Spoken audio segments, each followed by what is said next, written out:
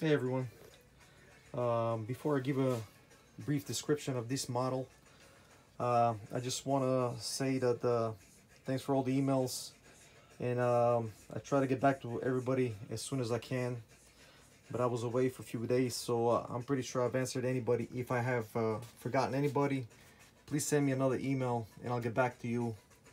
Again, I apologize for not responding quick enough, but again, I was away. Up for sale is this super rare Lamborghini Diablo SV by AUTOart. The car is listed as used. I bought it many years ago, but I do remember that the gentleman specified that the mirrors are not AUTOart. They came from another model, another Diablo, but it was a Motormax Diablo, and they're black in color. The original ones come in yellow, so these are black. So again, I'm listing it very reasonably for what these cars usually sell for, and it'll be up on eBay shortly. Another thing that I noticed is the door doesn't close firmly. It's like it's got like a little gap, and when you open the doors, they don't really it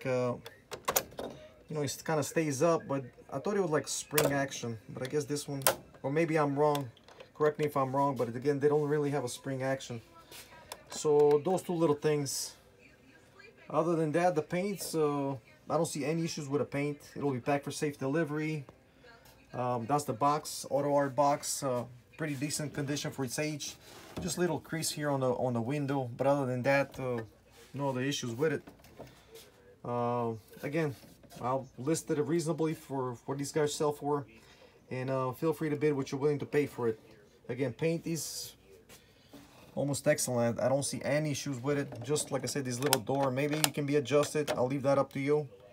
And the mirrors are not original, but again, they're from a Diablo, but they're black in color, and they came from what I remember, the guy told me, a Motormax Diablo. Okay, thanks for watching.